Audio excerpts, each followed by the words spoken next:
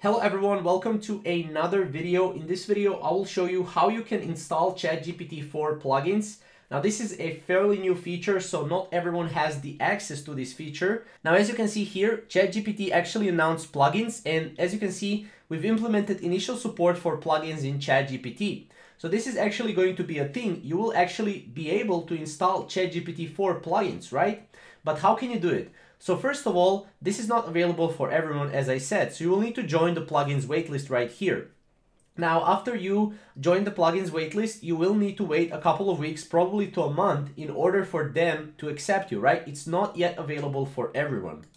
Now, let's see how the plugins will actually be able to go and work. So as you can see, this is just an example of how to use ChatGPT plugins. So as you can see, we have plugins. This is the model. The model is plugins. So we select the plugins from the drop down. And on the right side, we have plugins, or which plugins are enabled, right? So we can actually select the plugins that we want enabled. And then once we click on the plugins, right, we can select the plugins that we want enabled, right? And we can basically use the plugins like that. As you can see, this is basically once you click, you go to plugin store, right? And then as you can see, you have the plugin store and you can install the plugins this way. So this is basically how you will be able to install ChatGPT-4 plugins once they release this feature completely.